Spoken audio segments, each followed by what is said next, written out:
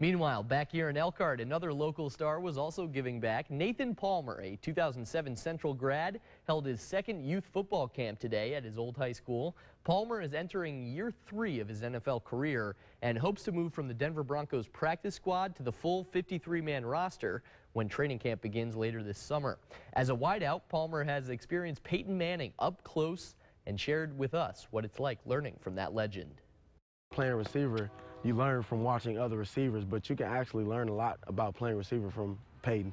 And he's thrown to some of the greatest receivers ever to play the game. You know, just being able to sit there and pick his brain every day, listen to him coach guys up in the meetings is such a surreal experience for me. He's a really funny guy. Like, I wish America could see how funny he is behind the scenes, but he's a very sarcastic guy.